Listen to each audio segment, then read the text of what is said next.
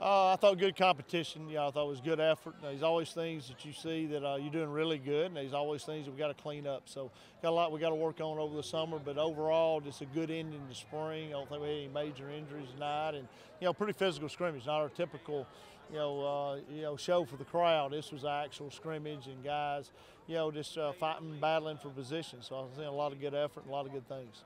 Mm-hmm.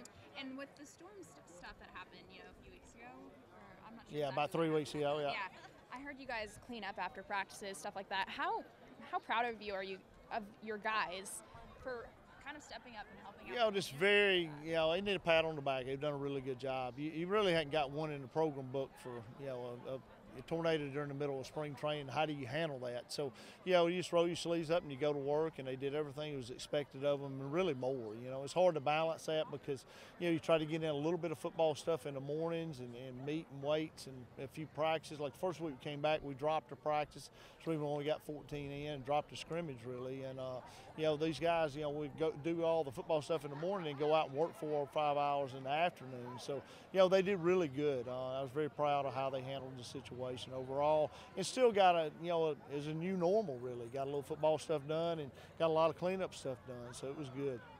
And my last question: how do you, going into off season, how do you prepare for your season opener?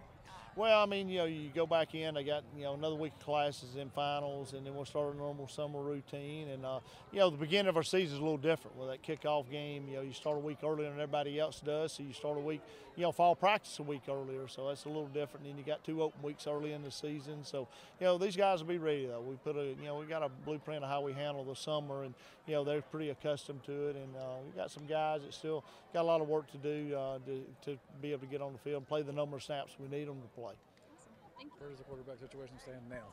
Oh, as you can see, it's really good. They had good nights. I thought both of them did really well.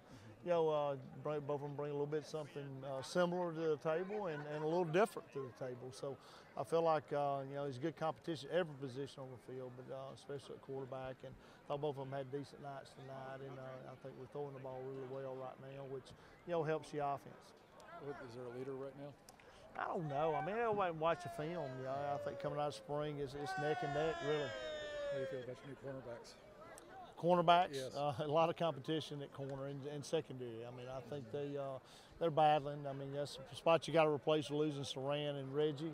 We got some young guys that played a lot of snaps, started a lot of ball games last year that we're doing a really good job right now. And I thought our receivers had a pretty good night too. So like I said, you got good competition everywhere.